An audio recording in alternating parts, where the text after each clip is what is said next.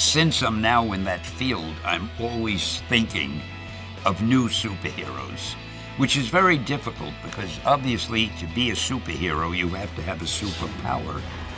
Well, what superpower has not been written about already? I mean, there are characters, there are heroes who are strong, who can fly, who can do anything, who are invisible.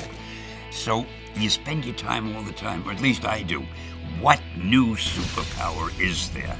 I must say, I have a couple of ideas about that.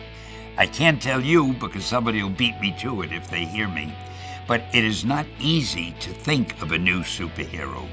You need, as I say, a power that somehow or other seems unique, and you also need something to make that hero interesting to the reader, some personality trait.